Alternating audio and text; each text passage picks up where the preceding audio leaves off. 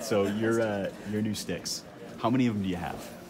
Ooh, that's 3? No, I'll probably say around 10. 10. Maybe a little bit more.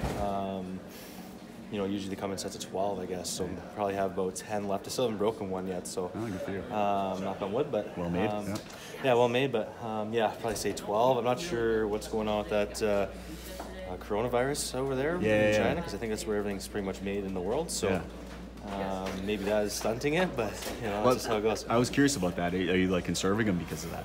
I'm not conserving anything. Okay. I just play. I like firing the puck with it. So obviously, if it gets down to the wire there, then we'll start talking a little bit different, maybe tactics. But I think, as you guys know, I kind of just do what I feel in the day.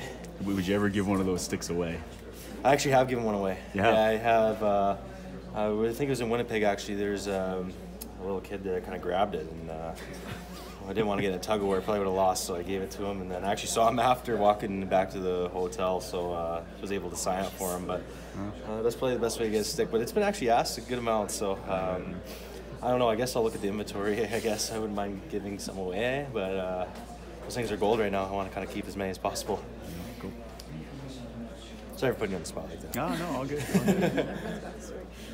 Jake, we talked about this actually post-game, and not to reiterate a storyline, but can you just comment once more on the closeness of this team, the reaction to Charlie's goal, and you were a big part of that. Coach was just talking about it in the room, just showing how tight you guys are, and what that meant to you. Now I know it's done. I know you're focusing on Arizona now, but the reaction maybe on the bus and the plane and the locker room afterwards.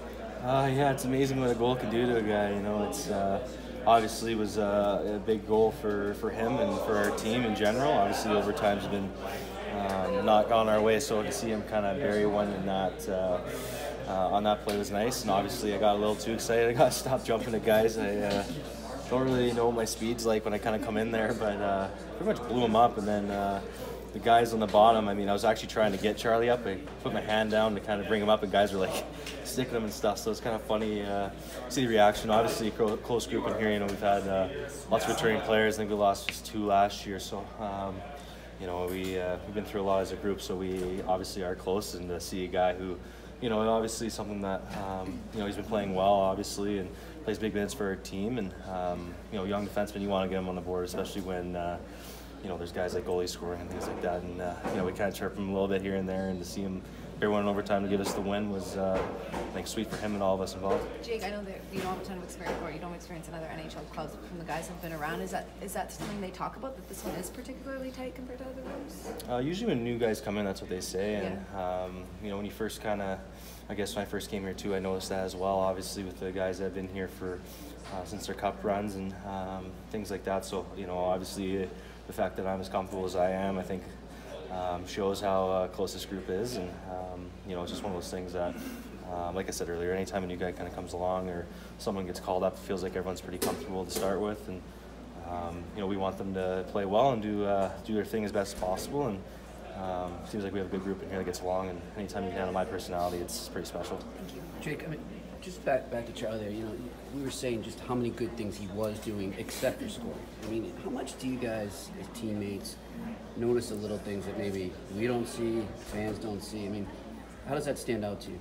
Obviously we're every day together, and just speaking strictly, I guess, on the ice, it's one of those things where, for me personally as a goal scorer, when you don't score, it feels like everything's kind of falling apart. And obviously it's different for a defenseman, and, I can't really speak for him, but I could just go into your question, probably just little things, how he defends, the other team's top lines every night. It's not easy to do, and, sometimes they're going to have their nights, and, it seems like he's been consistently kind of there to, help our team out and not just, goal scoring in different ways. And, I think that he's been getting rewarded as of late. I think since the break, he's been getting some production, personally. So, obviously good for him. We want him feeling good. He's one of our best defensemen, if not, in most nights. And, he's, we want him feeling good going into these games. He said, like the other day before he actually scored, he was telling me, obviously I came into this year, and he said, I was just more focused on the defense part, and I know that I can produce offensively, but I really want to be a solid defenseman.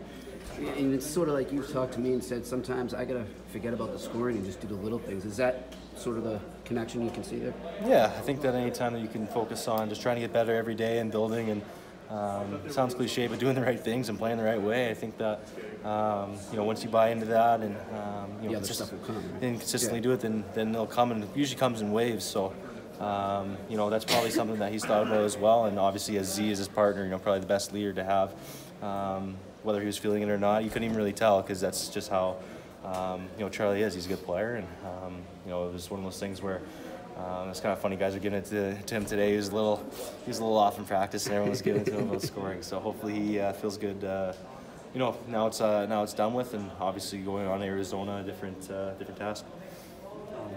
These last 3 games now, you and Carson, I guess you call it back together.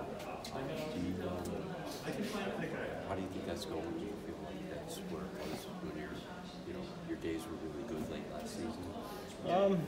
Yes and no. I think that obviously we started off the year together, and our start wasn't necessarily what we wanted production-wise, and obviously our team came out hot, and obviously with Carson getting injured, and coming back, it's obviously one of those things where you just try to find consistency with their line. I think that I've liked the way that we played the last couple of games, and we want to continue to build and continue to generate chances. And we get about 2 or 3 grade A's, and the goalie made some really good stops. And I think anytime that you can do that, it's obviously what you want to do. And just put pressure on other teams and kind of have a 3-line or honestly 4-line team kind of just rolling through different sets to attack teams. And I think that when we're playing with speed and playing fast, it's going to play well.